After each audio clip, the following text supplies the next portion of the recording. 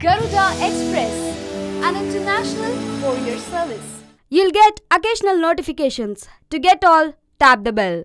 The final of the show is tomorrow, and according to bookies, Delhi has bet several hundred crores on the 4 finalists already. The estimates of how much amount is exactly riding on the result of the show vary. Some bookies claim that bets of around 200 to 250 crore have been made on the show around Delhi, while others claim that the figure is as high as 1000 crore if you take into account the nearby areas in NCR as well. This is not an organized sector, so it is impossible to estimate that figure. However, the number is not as high as what it would be for IPL or any cricket game. That said, it is substantially higher than everything else, worth twice as much as last year for this show. Some people bet on the show's winner months in advance. Most such bets become useless once various people are evicted over the months.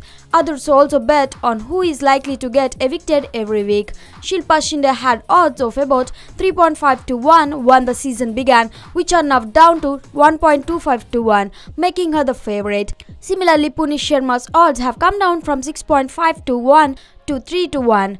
Hina Khan from 3 to 1 to 1.5 to 1. Vikas Gupta from 4.7 to 1 to 2 to 1. A Noida resident explains, I place bet on crickets regularly, but this is something new for me. I have bet 10,000 rupees on Shilpa Shinde. It's just that the show is popular, and given Shilpa's popularity, I think it's easy money. For more updates, please like, share and subscribe to YOYO Times.